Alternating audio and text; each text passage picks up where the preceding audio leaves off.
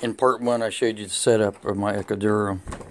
I wanted to show you my hopper tank because this is an open loop system, so when the water expands, when it warms up and heats up, it's got to have a place to go, but you don't want air to get in your system. So this is my idea of a hopper tank.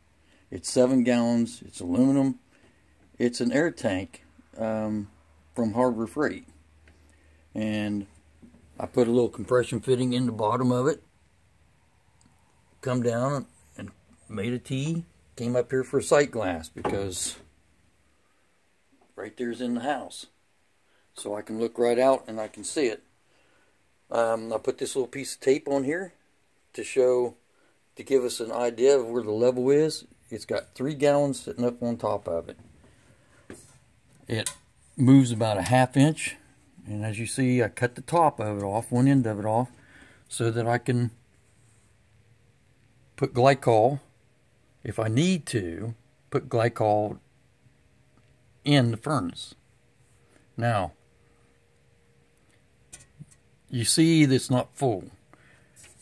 If it's 7 gallons, I got 3 in it, that means it's got 4 gallons that it can expand if for some reason the stove did overheat and it needed to get rid of pressure. It can just fill that tank up as the pressure bubbles through the glycol and release the pressure without losing all my glycol. So it's kind of an expansion tank, but on an open loop, and that's the only time you'd ever need that expansion. I actually tried to build one. This is my first attempt and it didn't work well. The heat,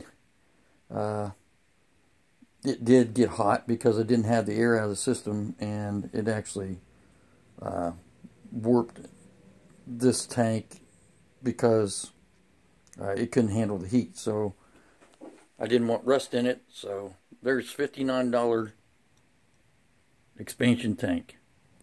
No biggie, not hard to build. Any questions, let me know. Chap out.